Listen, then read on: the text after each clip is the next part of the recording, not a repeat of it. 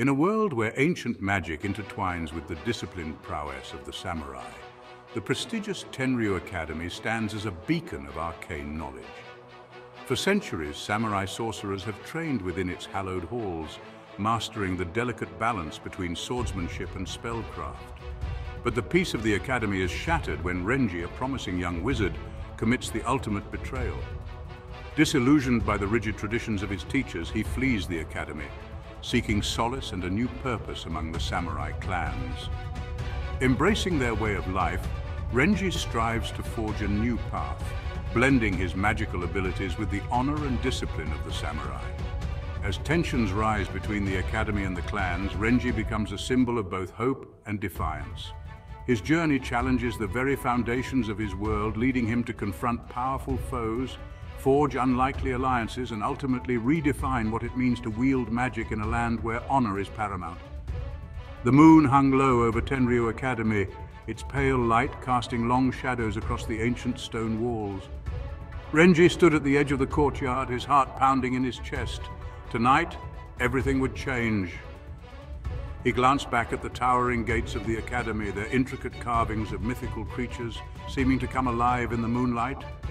For a moment, doubt crept into his mind. Was he truly ready to abandon the only home he had ever known? Shaking off his hesitation, Renji tightened his grip on his staff, feeling the familiar hum of magic coursing through it. The staff, a gift from his mentor Master Shiro, had been his constant companion through years of rigorous training. But now it felt like a shackle, binding him to a life of endless rules and traditions. He couldn't breathe within the academy's confines anymore. His spirit longed for freedom. Renji moved swiftly, his steps silent against the cobblestones. He had spent weeks preparing for this night, gathering supplies and mapping out his route. The academy's wards and enchantments were formidable, designed to keep intruders out and students in. But Renji had a plan. He had always been gifted with a natural talent for magic, excelling in his studies and earning the respect of his peers and teachers. But that respect came with expectations he could no longer fulfill. As he approached the outer walls, Renji reached into his robes and pulled out a small vial of shimmering liquid, essence of the moonflower, a rare potion capable of temporarily disrupting magical barriers. He had stolen it from the restricted section of the academy's library, a crime punishable by expulsion or worse. But Renji was beyond caring about the consequences.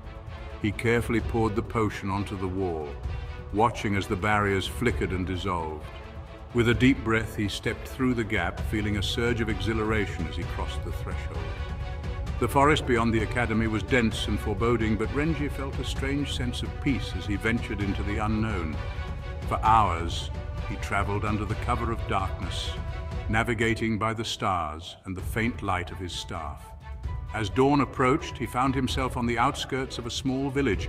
The sound of a stream trickling nearby and the smell of fresh earth filled the air. Renji knew this was his first real test. He had to prove that he could survive outside the protective walls of Tenryu, relying on his wits and his magic. As tensions rise between the academy and the clans, Renji becomes a symbol of both hope and defiance. His journey challenges the very foundations of his world, leading him to confront powerful foes, forge unlikely alliances, and ultimately redefine what it means to wield magic in a land where honor is paramount. In a world where the noble samurai ruled with honor and discipline, magic was a rare and revered gift. But betrayal lurked in the shadows, threatening the very fabric of their existence. The village was just stirring to life as he entered. Farmers were beginning their morning routines, and the smell of cooking fires wafted through the air. Renji approached cautiously, pulling the hood of his cloak over his head. He needed supplies and information, but more importantly, he needed to find the samurai.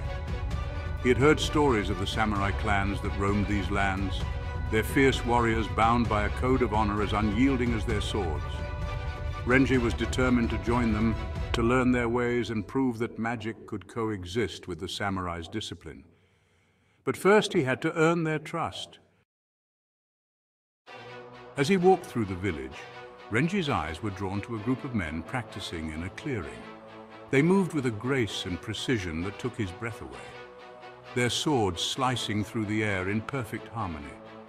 One of them, a tall man with a stern expression, noticed Renji and paused. "You're not from around here," the man said, his voice carrying a hint of suspicion. Renji lowered his hood, meeting the man's gaze with determination. "No, I'm not. My name is Renji, and I've come to learn the ways of the samurai." The man raised an eyebrow, clearly intrigued. "And why would a wizard want to become a samurai?" Renji took a deep breath, choosing his words carefully. "Because I believe that magic and honor can coexist. I want to prove that they can." The man's eyes narrowed, but after a moment he nodded. "Very well, Renji. You may stay and observe. But know this, the path you seek is not an easy one. You will have to prove yourself in ways you cannot yet imagine."